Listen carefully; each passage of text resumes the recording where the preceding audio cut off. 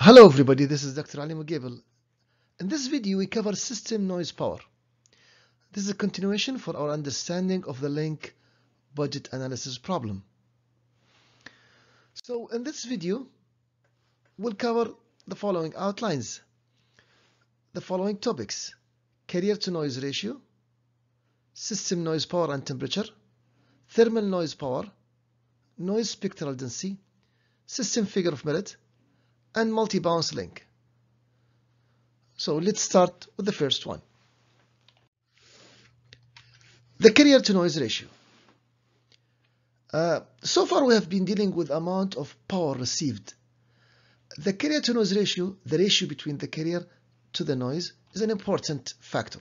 We refer to this as C divided by N, or C over N. Carrier to noise. Of course, usually you want this quantity to be large, because the carrier power is in the numerator while the noise is in the denominator. C over N give you the ratio between carrier over noise power in terms of how or the amount of carrier to noise ratio in the receiver bandwidth, and the unit used is usually dB. It's a very important quantity. It's used for calculations if you know how much is the bandwidth at the receiver.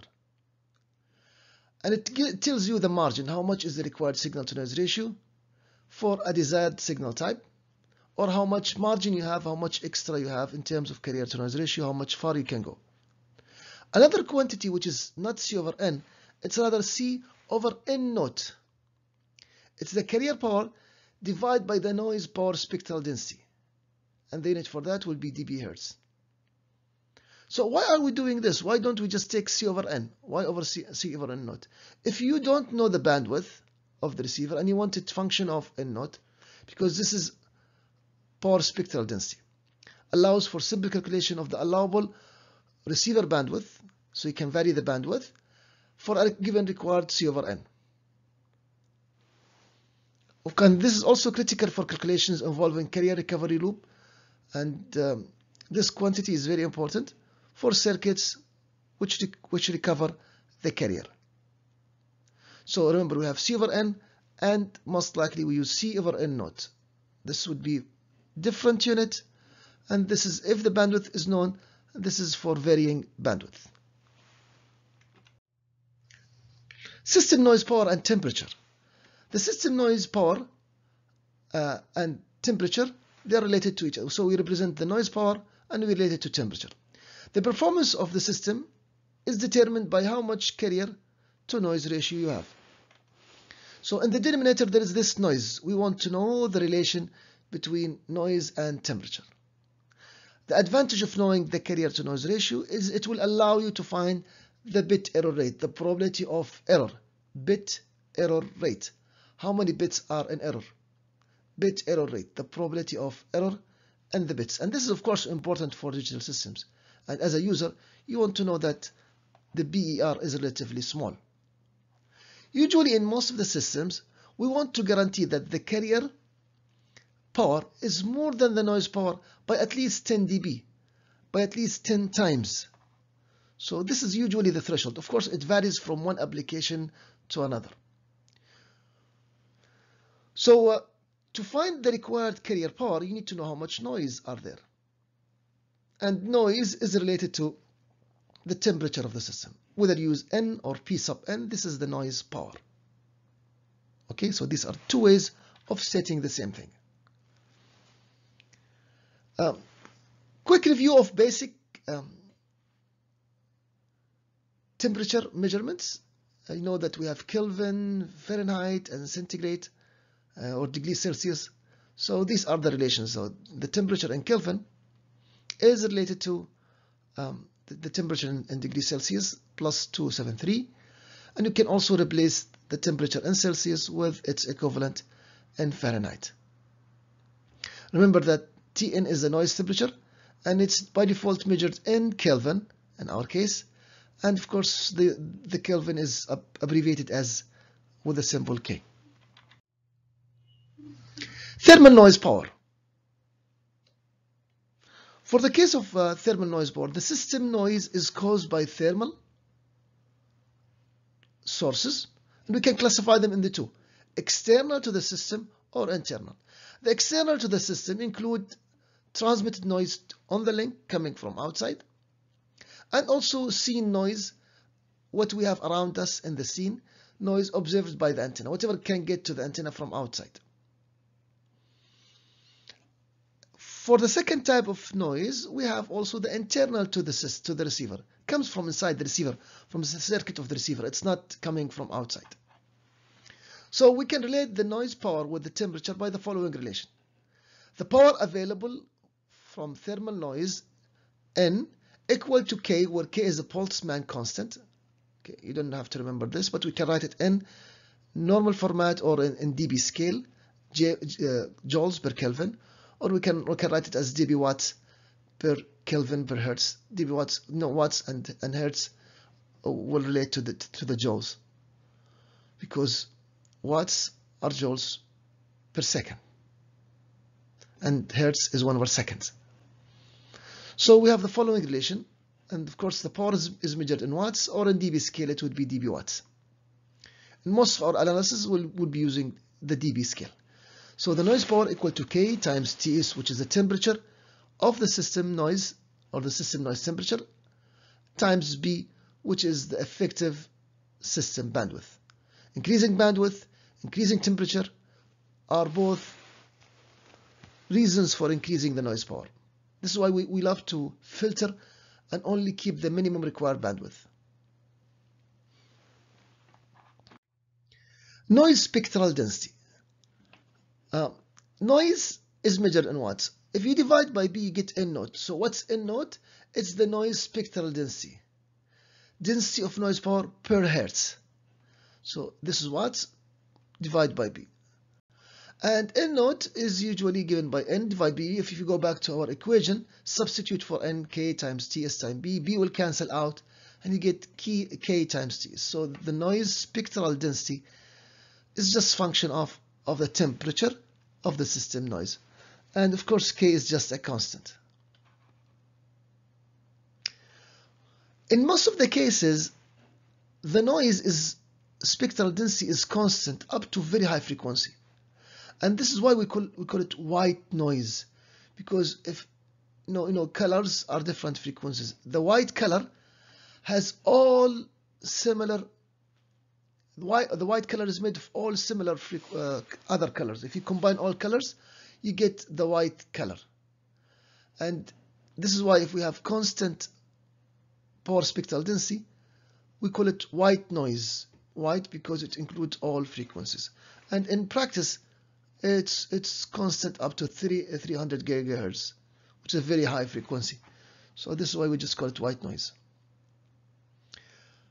Remember that all bodies generate microwave energy if they have non-zero Kelvin. So basically, we cannot bring things to absolute 0 Kelvin. So we expect bodies to generate microwave energy, thermal noise. Another important thing that we need to keep in our mind is what we call the system figure of merit. So what is that? If you go back to the carrier to noise ratio, this equation, okay, is, if you recall, this equation is for the carrier power transmitted, that times antenna gain at the transmitter times antenna gain at the receiver, and then you divide by the path loss or multiply by the inverse of the path loss. That will give you the carrier power. Now what we do here is to find the carrier to noise ratio, we're dividing by the noise power, which is this part here. This is N. All right, so this translate to this. This guy is this. And now for the carrier, it's everything else. So we can think of all of this. Now, if you notice here, I mark these two guys with the red color. Why? Because they are kind of function of the receiver. So if we collect these two terms on the side, and now everything else here remains, the bandwidth, whatever, you'll find out that we can use this to reflect the impact of the receiver, because this is the gain of the antenna at the receiver, and this is the temperature of the receiver system. So G over T, which is the antenna gain divided by system temperature, is referred to as a system figure of merit. and the unit for that is usually dB per Kelvin. And it's as advantage, as I mentioned, it represent or describe the sensitivity of the receiver system. So if you want to have a good receiver, you either increase G or decrease T. Other parameters are not function of the receiver. The figure of minute must be used with caution, because they change according to the conditions. So if you want to buy a receiver and they give you a very good figure of merit, then you have to be careful, because they might measure this under ideal condition. Under realistic conditions, like if we have rain, the G over TS would degrade for most of the systems, and this is caused by the increase on sky noise, for example, or atmosphere. It's also is affected by the loss in the flux density because of whatever material used or medium at the receiver side. So in this slide, we have collected the term that relates to the receiver, and we call it the figure of minute, which is GR divided by TS. We can conclude here with multi-bounce link budget. If you find C over N, and for link number 1 shown here in blue, and then you find for another link, which is C over N, let's call it 2, the carrier to noise ratio, and you are interested in knowing the overall carrier to noise ratio. So we can use this relation, C over N total. It depends on how many links you have. Okay, so the carrier to noise ratio for each stage, okay, if they are known, we can use the following relation, like resistance in parallel, to find the overall, like in the case of linear bent pipe transponder link. So we have one transponder, transceiver, and then we have, like in satellite or relays, you transmit your signal to an intermediate link, and then it continues. Like we use this at home for example, for some applications to extend the range of communication systems. This is true, of course, with an assumption. We're not going to go deep, but of course that we assume that the noise are uncorrelated. Noise here is different than the noise here, because if they are related, then we have to have a special relation. If they are unrelated, then we can have the following relation. We just flip and add, and then invert the entire thing. It's just like resistances in parallel. We can apply this to the bit error rate. So if you know the probability of error here, the probability of error here, the bit error rate 1, 2, and so on, we can, for the total, we can just add them, assuming that the noise are uncorrelated, because we are assuming that these errors are not related. Otherwise, we could have a different expression. Again, this kind of simple expectation or estimation to what happens if you have multi-links, multi-hubs. You go from Dammam to Riyadh, Riyadh to Jeddah, Jeddah to Mecca, and so on. So you go from over different links. Now, we have seen in this presentation that we focused on the noise, but before we proceed with the link budget, I'd like to remind you that we are doing this for the link budget analysis. And I'd like you to recall that when it comes to the received power, there are different parameters that we have to worry about. These parameters include path loss, include loss proportional to atmospheric, proportional to frequency. We have also to worry about the gain of the receiver, the gain of the transmitter. We can control the dimension of the wavelength. And from this power, we get the carrier to noise ratio. If you want to design a system, then you have to think about all these parameters at the same time. Or even if you want to analyze a system, do we control the bandwidth, the temperature, lambda d? The relation is simple, but has lots of trade-offs. So if you want to go deep into what causes the noise in a receiver, then we have to consider the RF stage, intermediate frequency stage, and other stuff related to the receiver, but this is beyond our scope.